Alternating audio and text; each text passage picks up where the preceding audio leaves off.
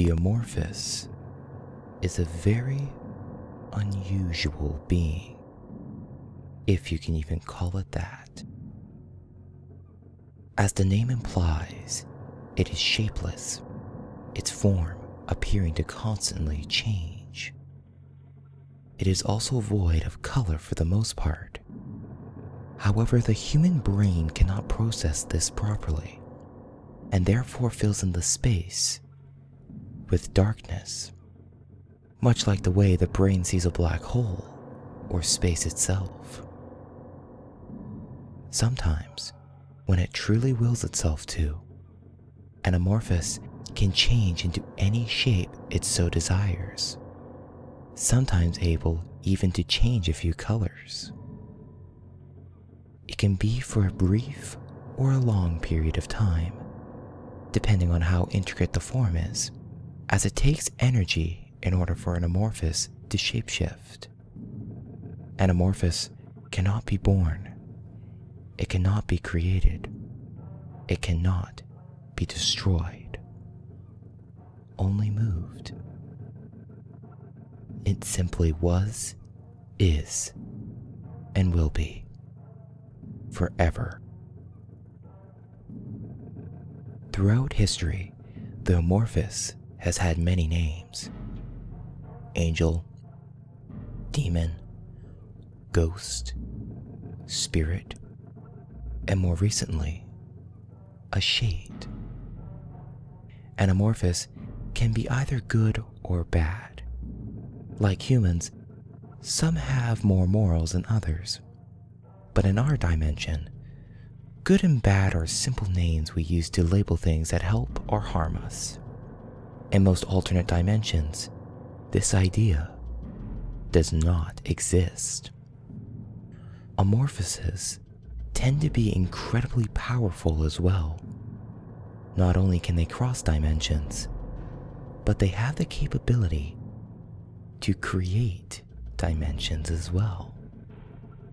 This leads some to believe that in the beginning, an amorphous created our own dimension, our universe. It is unclear what its intent was, whether this entity created us on purpose or not, whether he has a plan for us or even cares. It is also uncertain whether or not it could have been done by a single or many amorphouses, not to mention how wise they are. Because they have always been, because they have always traveled, they have infinite knowledge about the world, our universe, and other dimensions as well. Some people seek to gain some of their knowledge by summoning them and trying to get information out of them, but all end in failure. There are several ways of summoning an amorphous. Many of these you have probably heard of: Ouija boards, chanting something at a mirror in the dark. There are plenty of rituals to go off of. When an amorphous is pulled into our dimension against its will, it can become quite aggressive and angry. Sometimes, in rare cases though, they react calmly, curiously. When pulled through our world, it takes a lot of energy out of them, so they tend to stick around a familiar place or object for a while until they have enough strength to move freely again. It's no rush though, being able to travel through time and space and all. I'm sure you've made a few connections.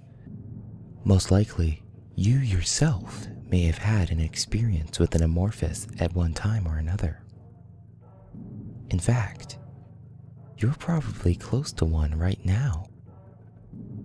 We are nice little playthings for some of them to watch stumble about.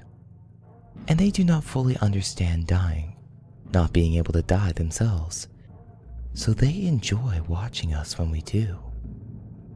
It interests them to see us cease to move. It's certain humans they find the most entertaining, the ones who feel the most fear. It's also impossible for an amorphous to feel fear, nothing threatens them. Although they are all-knowing, they can never understand firsthand what fear feels like or what death is like. This plagues them. So many of them watch us and just wait to watch us die, hoping to learn something. A few grow very eager. They try to speed up the process. Those moving shadows you see at night in the dark corners of your room may not be your mind playing tricks.